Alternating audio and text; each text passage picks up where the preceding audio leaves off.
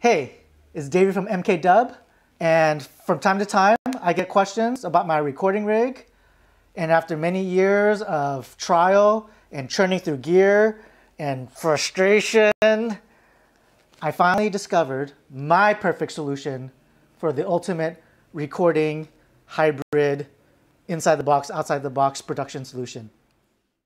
The 500 R8 from Cranborne Audio. Now before we get started, I just want to say I paid full price for my Cranborne 500 R8.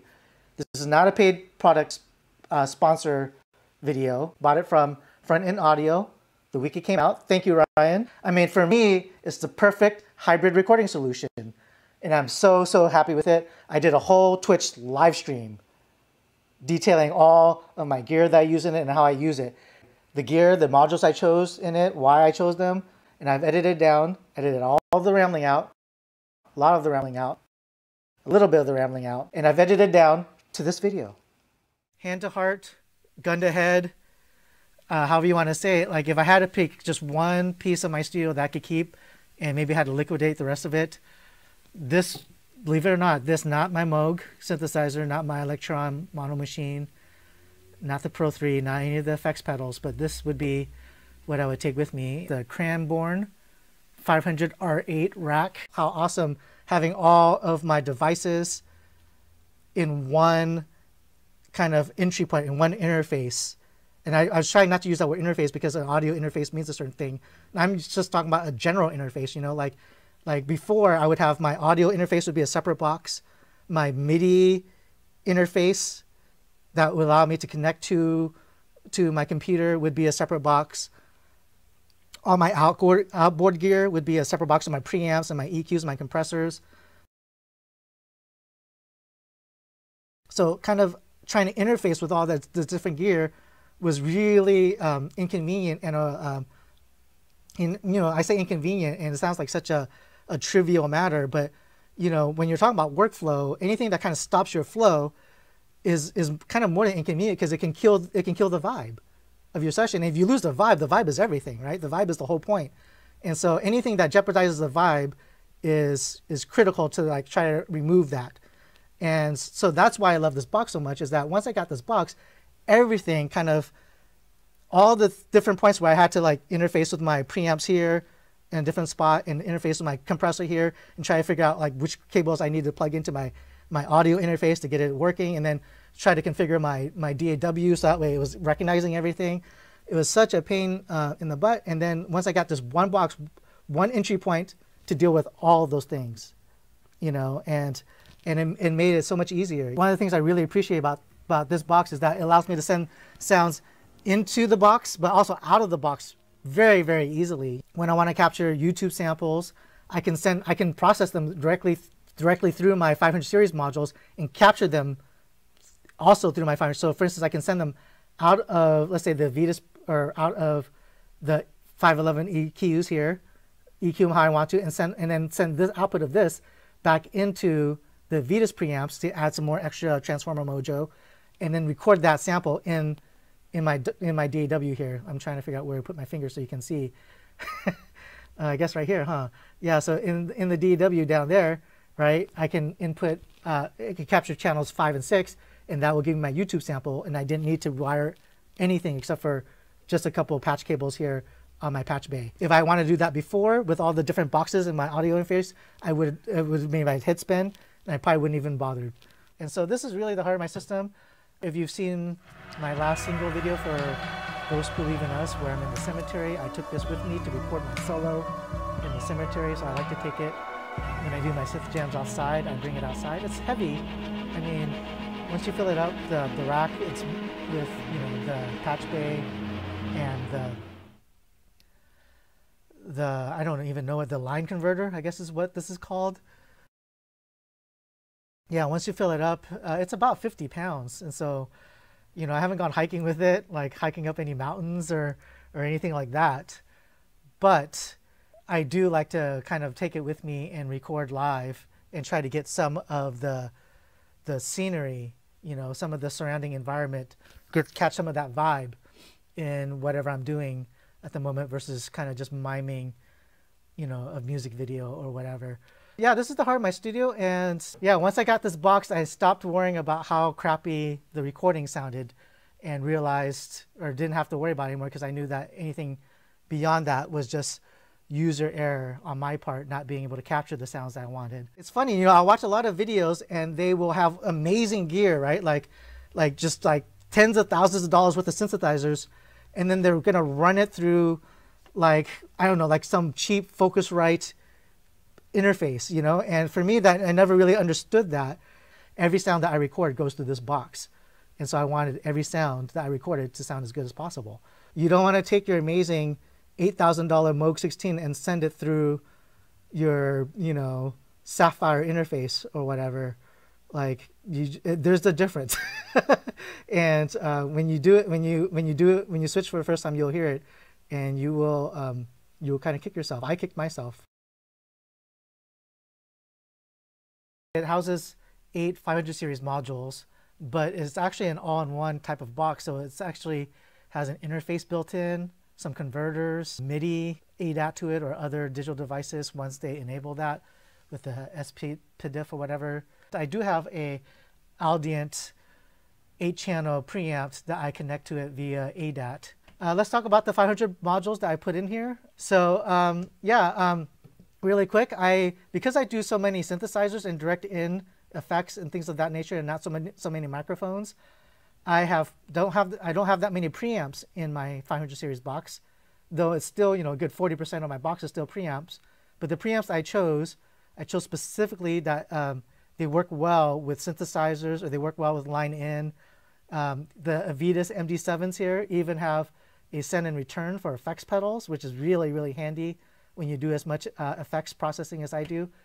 And so I chose the Avitas MD7s because they sound amazing, first off. I mean, even when you just run sound through them, like not even doing anything, just turn it up and you're like, and if you have, you know, I mean, if you're just comparing them to themselves, it's kind of hard to hear the difference. But if you have anything in the, you know, another preamp, and I've shot it out against other preamps, so that you can actually A/B them and compare them, you'll totally hear a difference. I mean, it's a subtle difference, don't get me wrong, but it's the difference between like using sea salt or using iodine table salt. You know, like you're gonna taste that chemical. If you bury it in some soup, you're not really going to have a hard time.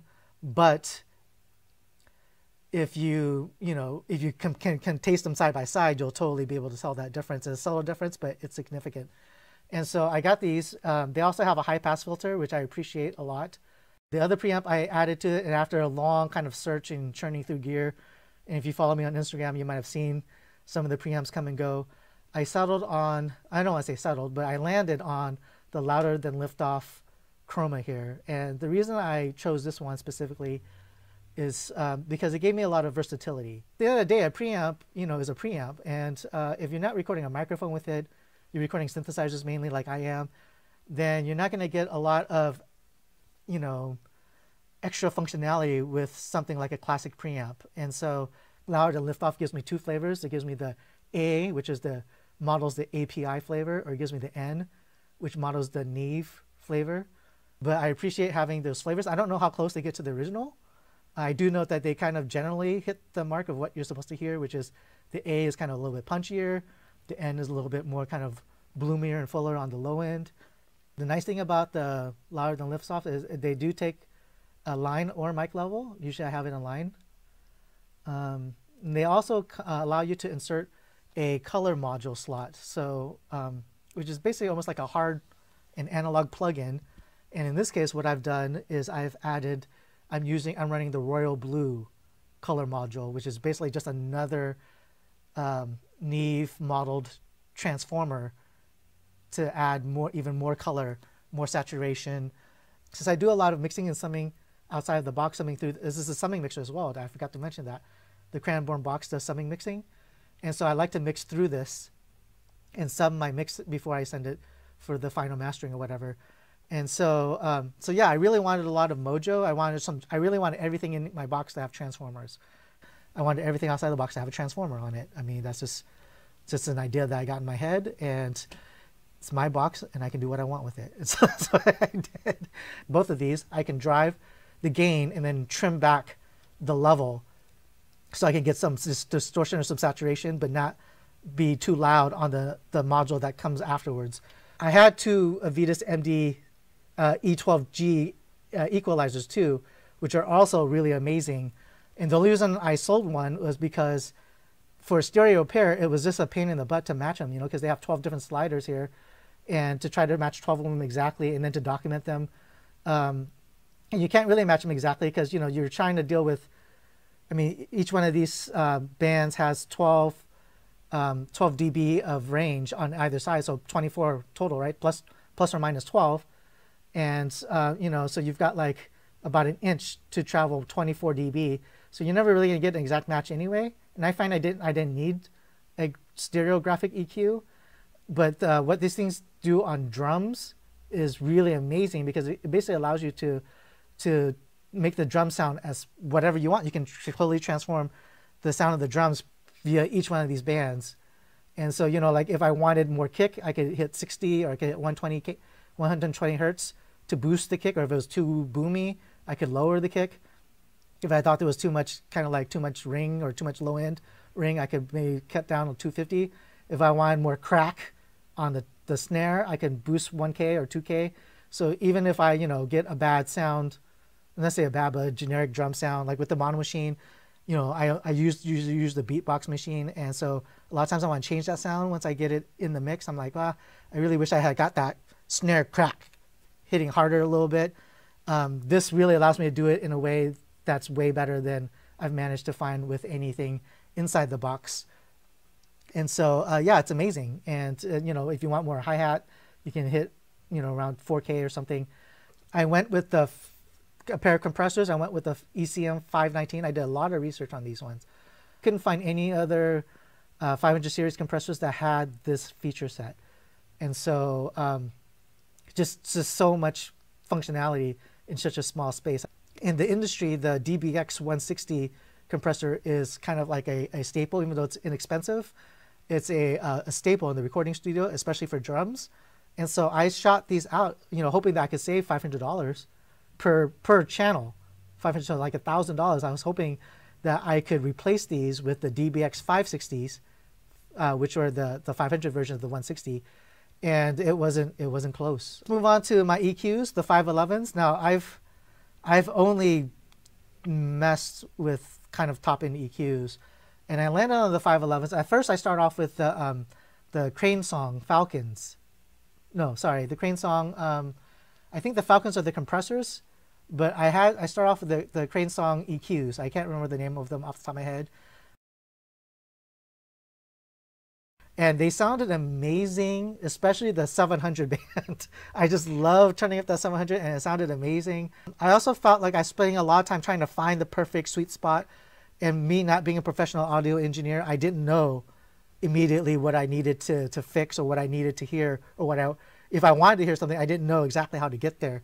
And so I spent a lot of time, you know, going through all the different bands and then switching them and messing with the high filters and the low filters.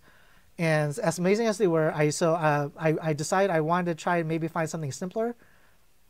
And I switched down to the not switched down, but switched over to the A-Designs 511 EQs. A-Designs, they're Electrodynes, but they're made by these reissues are made by A-Designs. And Peter sent these to me, and they haven't left. They sound amazing. I shot them out against a Neve clone EQ, and the moment I plugged them in, I hadn't even done anything, right? They were just flat. And I was just running through the Neve clone EQ, and I was like, well, okay, that sounds kind of, you know, that sounds like something. And I switched over to the 511 EQ just flat, and I was like, holy cow. And that was when I knew that these were amazing. So with that, that's the rundown of the 500 series gear that I have in my box here. A shout out to Sean and Els at Cranborne Audio. They're amazing. I mean, the service is amazing. And I mean, they've literally offered to meet up with me halfway across the country. Halfway across the country. They're in England, so that's halfway across the world. They offered to meet up with me in California to deal with some issue I was having with a box. I mean, the service is beyond crazy. So I wanted to do this video and just to kind of, you know, give them some props and to show some of the workflow here and why this box is my the number one thing that I want in my studio. So if you made it this far, thank you so much for checking it out. Now, if you'd like to see the workflow part of how I use this box versus just what's inside of it, be sure to leave some comments, some likes, subscribe to my channel. People would like to see this video, and I'll be happy to make it. Until next time, I'll see you later.